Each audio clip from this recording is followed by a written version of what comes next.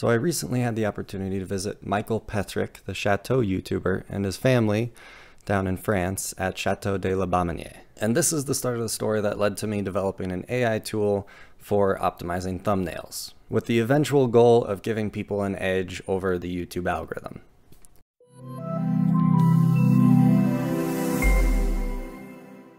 The Petricks were just incredible hosts, and Michael was the nicest guy, inviting me to come down, work on the gardener's cottage renovation, and in return they would put me up in a room at the chateau.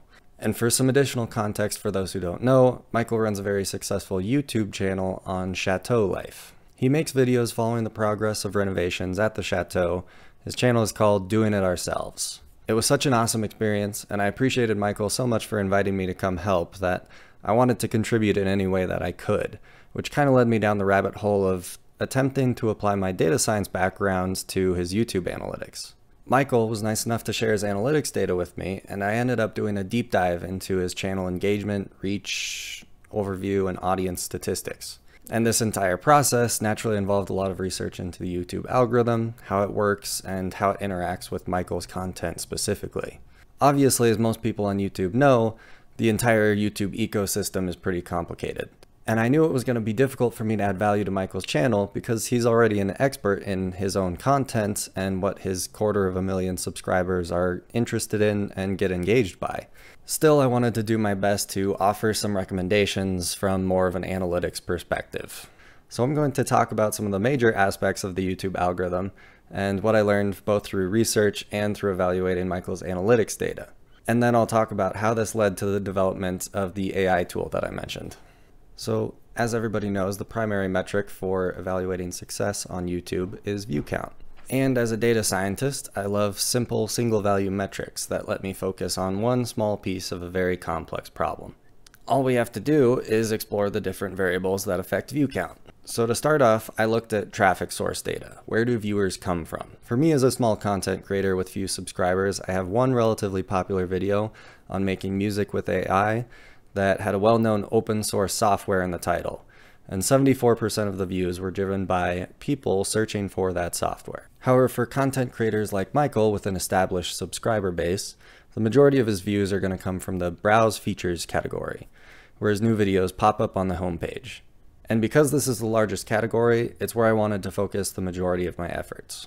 And it already kind of answers our question about how to get more views.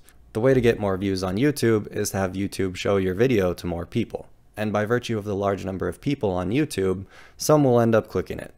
So this leads us to the more pressing question of how do we convince YouTube to show the video to more people? This question is kind of equivalent to asking how the YouTube algorithm works, and there's a lot of people who have already devoted a lot of time to figuring that sort of thing out. We could talk for hours about the intricacies of the YouTube algorithm, but I want to make a unique contribution to this area that other people haven't explored. So I'm going to narrow the research question down even further and focus on only one particular part of the algorithm, and that is click-through rate. Namely, what convinces a person to click on a video?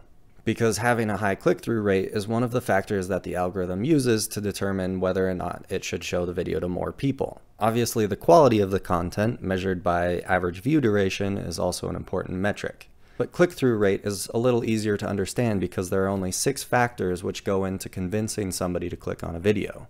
It's the thumbnail, the title, the video length, the number of views, how recent the video was published, and people's existing perception of the channel quality and content. Obviously, these features as a whole constitute a fairly complex set of variables that make it impossible to optimize, but it did give me an idea for a project. It's fairly common knowledge that the thumbnail is probably the primary factor which convinces somebody to click on a video. If content appears interesting based on the thumbnail, it's more likely to draw people in. Features such as big arrows, circles, people's faces, overlaid text, and visually intriguing depictions of content in thumbnails all have a huge impact on whether or not people decide to click on a video. And it occurred to me that neural networks these days can identify all of these features. And I have both thumbnail images and the click-through rate data from Michael's YouTube channel. So I figured, why don't I build a tool that takes Michael's thumbnails as an input and learns to predict their click-through rate. So that's what I did. I scraped Michael's YouTube channel, matched it with all of his click-through rate data with proper labels, and started up Fast AI. So when I first started working on the model, I originally was working with the average click-through rate data that YouTube Analytics provides on its overview homepage. But I noticed that some of Michael's most popular videos actually had lower than average click-through rates. Sorry, I just noticed one of the paintings was crooked and I had to fix it. Anyway, so I looked into it, and it turns out if a YouTube video has a high click-through rate, it tells the YouTube algorithm to push that content more heavily until the average click-through rate reaches a saturation point where the number of people who are going to click on it have clicked on it. And after a certain point, the YouTube algorithm decides that there are more relevant videos to show to people. So I actually ended up pulling Michael's click-through rate time series data and isolating the peak rate, which usually occurs in the first day or couple of days, before slowly leveling off. So I loaded up FastAI and coded a model to predict click-through rate based on thumbnail alone. I don't incorporate any of the other variables, partially because I wanted to keep it as a simple proof of concept, but also because training a model on title clickability with limited data sounds very difficult to do. Even with Michael's 100 so thumbnails, I had to train across 20 epochs in order to get the error rate down to something reasonable, which also means that this model is going to be heavily trained towards Michael's thumbnails and his style of thumbnail. In the end, I got the error rate down to 2.9% without much difficulty, thanks to FastAI. And this seems pretty decent to me, given that the average peak click-through rate was around 12% plus or minus 5% standard deviation.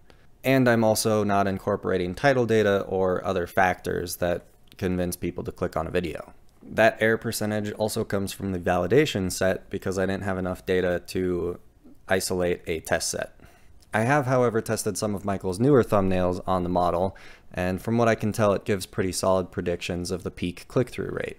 So once I had the model, I ended up building a widget app functionality around it and launching it on Heroku. So you can actually check out the application at this link here. And you know, at best, this tool kind of gives you a slight edge. It's helpful if you're debating between 2 or more thumbnails for a particular video. It's not going to magically create a great thumbnail for you, or a great title for that matter. However, I believe an AI application that can watch your content and come up with the best thumbnail and title for you is totally feasible for somebody to create. But it would take months, if not years, to develop something like that, and it would require way more data than what I was working with. So if I could get a bunch of YouTubers' data, and maybe Mr. Beast to fund it, then maybe I could develop that.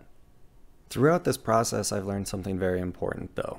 Thumbnail and title are really important, but the difference between an excellent thumbnail and an average thumbnail, assuming you're still representing content accurately, is probably only 25% or so. Obviously, this value ranges greatly, and I'm kind of just pulling that value out of my own intuition based on what I've seen.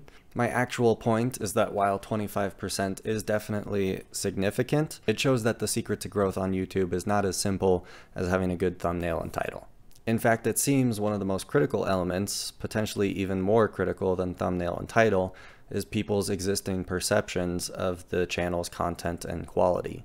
And this is by no means a simple metric to understand and predict. It definitely requires a non-trivial understanding of the entire YouTube ecosystem. Marketing, media, engagement with fans, and the various other unmentioned elements that can contribute to YouTube growth. Anyway, I hope you found this enlightening and/or informative. If you're interested in more data science and machine learning content, I appreciate the support. Thank you for watching.